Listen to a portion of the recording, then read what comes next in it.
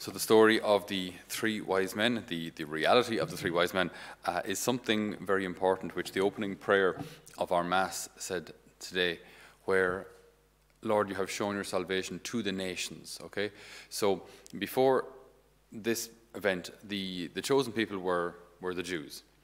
And then the shepherds who came were more than likely Jews. And they lived in a fairly close-knit kind of community and kind of close-knit reality. God didn't actually like them mixing with foreign nations very often, because invariably when they did, they would adopt the practices of the other nations and also the other gods, the other deities, the other ways of sacrificing to other gods. So basically they couldn't really be trusted to mingle very much. That's why in a lot of the Old Testament readings we see how God forbids them from doing things that other nations do.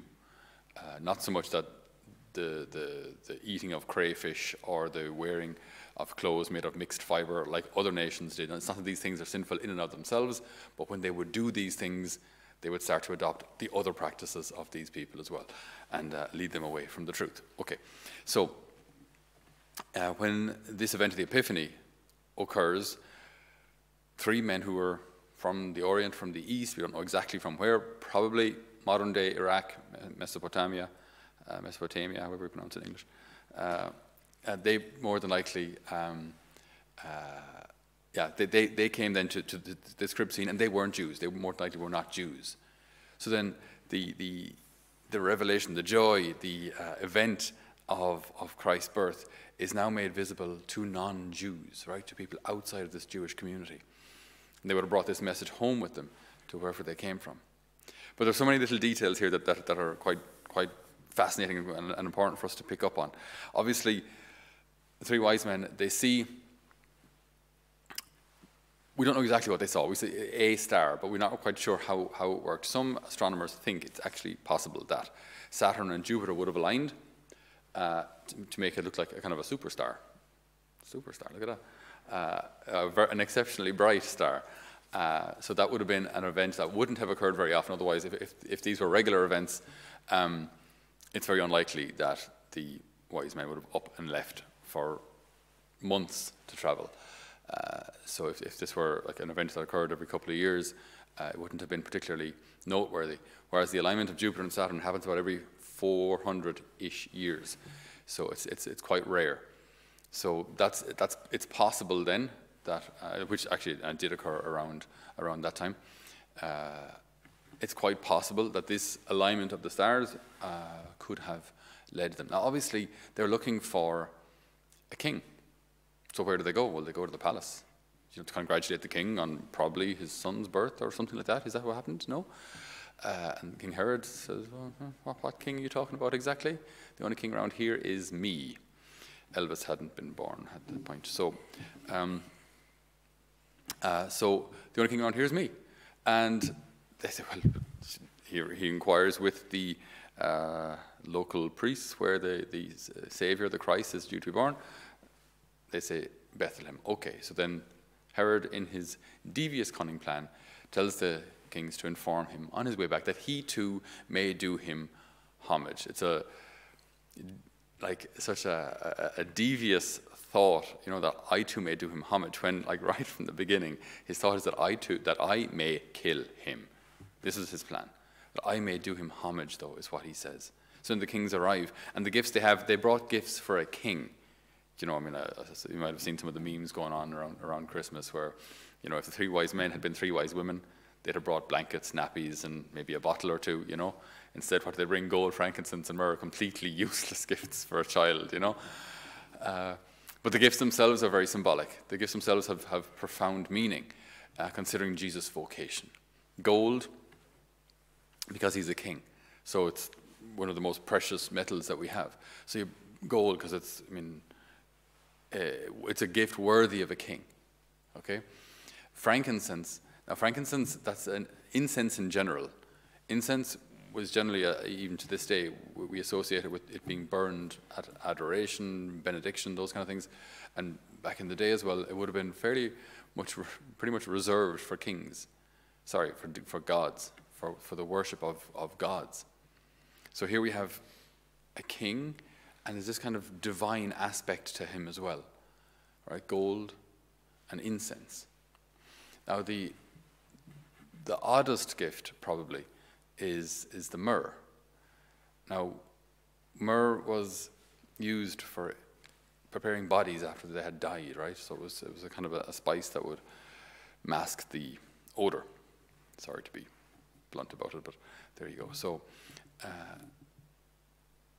you're giving a gift to someone. So on their birthday, it's like giving someone a voucher for a coffin on their birthday. You know, like you're saying that death's going to come, and this will prepare you. This is part of the preparation for your embalming. You know, it's quite a strange gift, really. And yet, you know, when we see this, obviously we see it after 2,000 years of Christian tradition, or more importantly, we see it in the light of the Passion, right? Where you have a king who is God, who is sacrificed, right? You know, Jesus. So Jesus became man so that he can die on a cross.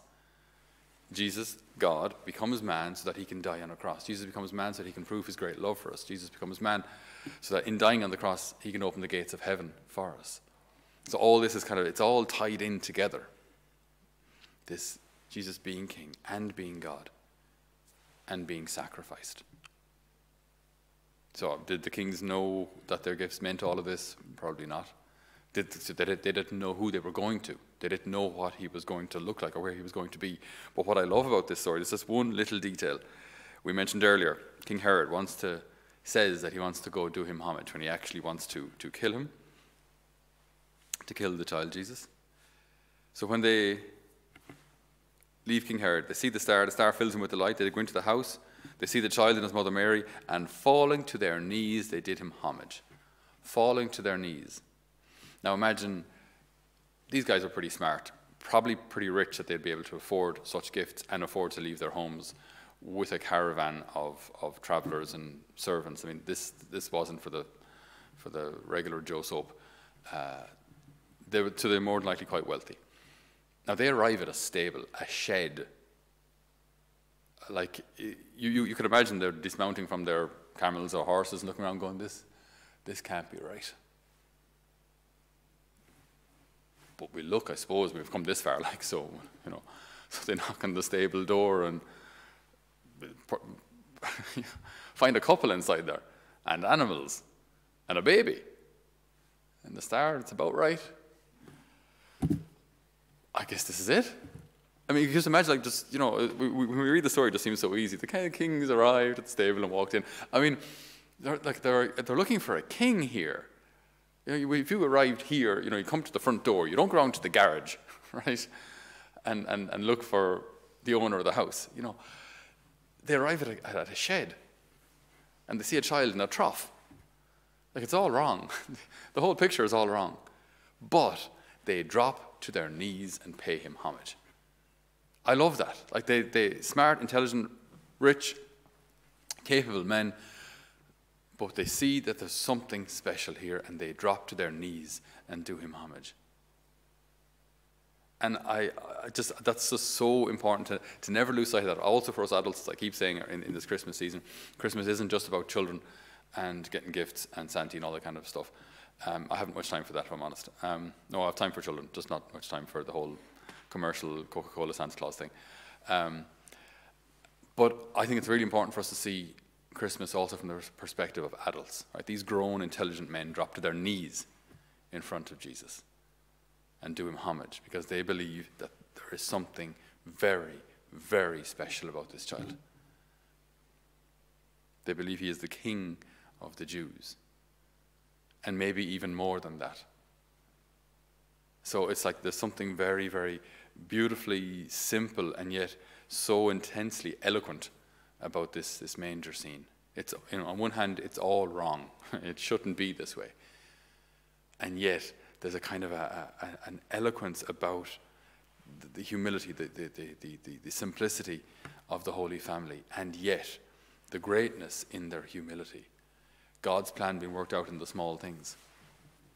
And we think of how recently in Ireland there was that New Year's Eve show on RTE, or for those who aren't Irish, our national television, one of our national television stations, showed a scene of, it was supposed to be a comedy sketch, of a news reporter